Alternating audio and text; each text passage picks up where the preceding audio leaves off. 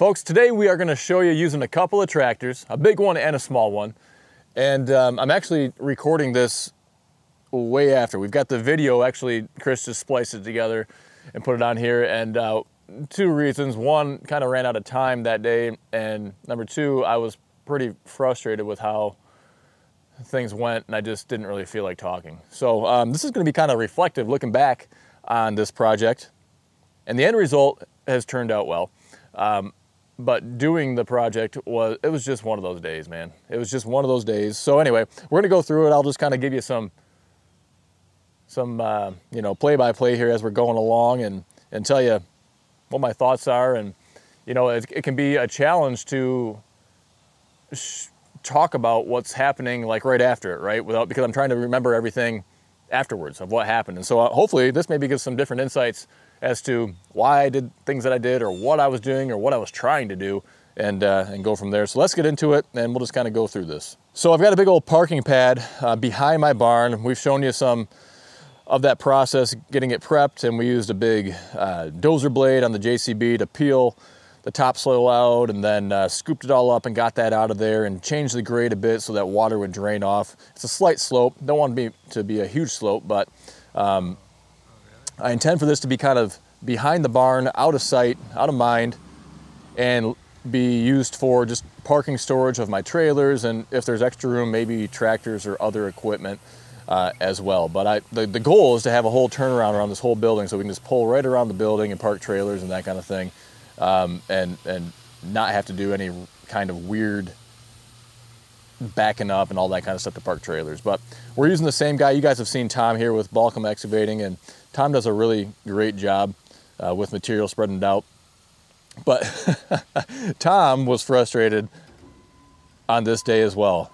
The material was clumpy. It was not spreading like it normally would. There were certain sections at his location when it was getting scooped up that were wetter, and certain sections that were drier. And so it was just spreading inconsistently like what he's normally used to, which as a dump truck operator, I imagine that has to be very frustrating. So what we wound up with were big piles, right? Because it just didn't release in the manner that it normally would. And so it required me to do more work afterwards.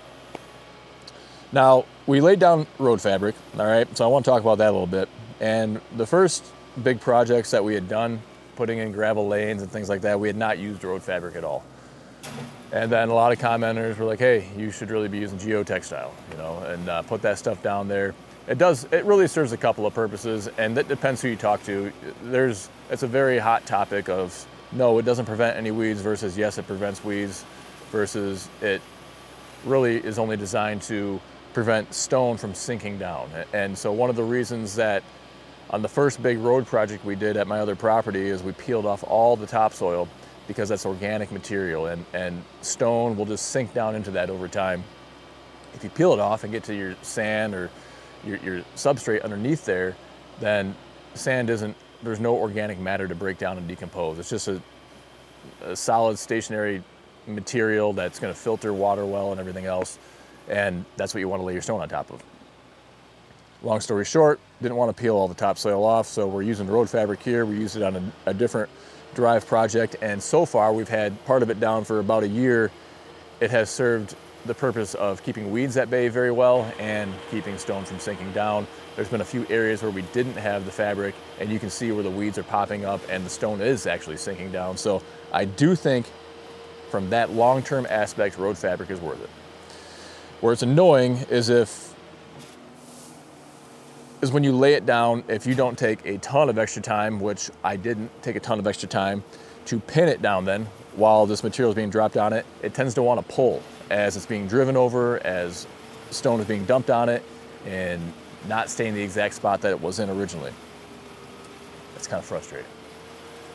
So long story short, using the Kubota tractor with the bucket on there to just kind of take the big humps out and spread those out somewhat. One of the frustrating things though was the fact that it's good and bad. A gear drive tractor, it just wants to go, go, go. It has a lot of torque in it. That's really good in a lot of scenarios. In this scenario with loose stone in there, when it encountered some resistance, and it didn't want to move forward and just sat there and tried to gain traction and dig in a hole, well, it wound up going right through all the crushed limestone right down into the road fabric and ripping that up and kind of pulling all the road fabric around it and making a big mess out of that. So that was a headache in and of itself. And one of the downsides of using road fabric is if you didn't have it, you wouldn't have to deal with that. And in the grand scheme of things, I would have loved to use this Kubota for the entire project, but I did not have my bigger rake available to me at the time. And so what I did have is a 72-inch landscape rake that had gauge wheels on it. And we used that to kind of do a final grade on the dirt before the stone all came in. And that's what I was going to be using again, was that 72-inch rake on my 1025R. And again, the downside with that is that rake is too big, realistically, for the 1025R. The 3-point on the 1025 doesn't have enough lift height, so you can't really get the rake above the ground enough. Now, if you had a hydraulic top link on there so that you could quickly shorten it and lengthen it like on the fly every time you're done with the pass, you could probably get by with it then at that point. But with a manual top link, even with the easy wheel, it would have just taken way too long to shorten and lengthen as much as it needed to and as often as I needed to. Now, in the grand scheme of things, this went pretty well. The rake pulled along just fine behind the 1025R. It was really any time that there was a hump that it wouldn't get over it. I had to be very careful with how I turned and with how I backed up and went forward with the 1025R because I could not go over piles of stone. I had to like maneuver the rake around them. The other downside was when I would go off of the stone to the regular ground and then come back on, I had to be very careful to not catch the landscape fabric. I mean, it was very frustrating. And at the end of the day, and I've done this now since this video has been over, I actually had Tom come back and top dress the whole thing with another couple of inches of stone. It just was too marginally thin. And while this isn't going to be driven on a lot, there's still going to be times where you're turning tractor tires on it or where you're turning truck tires on there and you're going to be kind of digging down and compressing all that stone, and I just don't want to run into that fabric, right? I just want to avoid that at all costs. And so partway through though, I realized, let's see if we can adjust these gauge wheels a little bit more. I had started to snag the landscape fabric here and there, and that was super frustrating. Every time you do it, it's just like, oh, the annoyance level was high. And so I adjusted those gauge wheels so that they were allowing the rake to go down the minimal amount possible, which was still a decent amount. And again, part of this is because the rake is oversized. Boy, it's pretty satisfying to watch though on video, I'll tell you that. And I bounced back and forth between having the rake run perfectly straight and offsetting a little bit. You can see in some of these areas how close I am to that fabric, and also how much of a struggle it is to deal with those piles of stone. Now the cool thing is you can run these rakes backwards, run forwards, you can pivot them around. They're great for trail maintenance. They're great for projects like this. I think with gauge wheels, you could use it. You got the neighbors shooting guns. Rifle season's coming up before too long, so they're getting sighted in. I appreciate that. That way they don't shoot me when it's rifle season. Hit their target. I love living in the country though. You just shoot your guns whenever you want. Yeah, let's just watch this bad boy work, see what happens, see the struggles, see the limitations. At the end of the day though, little tractors can get bigger jobs done. This parking pad's 40 foot by 90 foot too. Keep that in mind.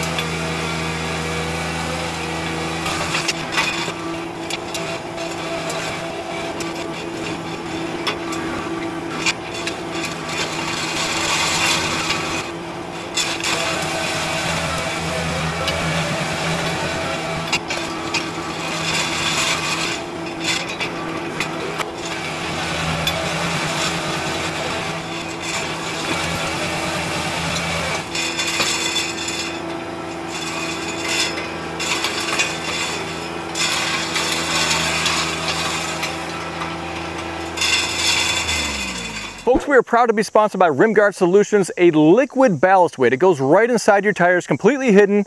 We're big on safety on this channel. These tractors are just too light and tippy right out of the factory. Not only is it going to help with safety, keeping those rear tires planted on the ground, it helps with loader efficiency and traction too. The benefits of Rimguard include being the heaviest all-natural liquid ballast weight on the market. It's not going to corrode your rims like the old calcium chloride. It's not going to freeze, and it's available at over 1,000 dealers nationwide. Find the dealer near you at rimguardsolutions.com.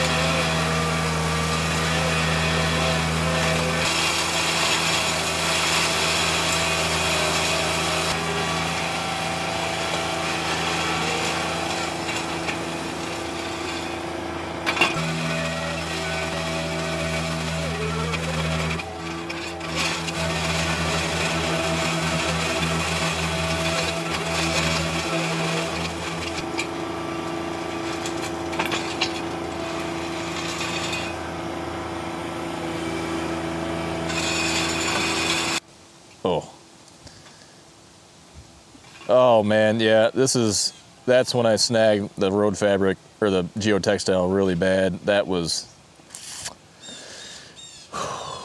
man, heart's racing now, that's annoying. But that's one of the reasons I wanted more material on there. Yeah, it's frustrating. But it's buried deep now. It's still gonna serve the purpose. And again, this is a one-time thing, right? You're doing an install, little hiccups are bound to happen. Just deal with them and roll with it and move on. I mean, this total project, Chris, what do you think that took to spread all that material? I think the whole thing was an hour. So using the Kubota and the 1020, yeah, an hour.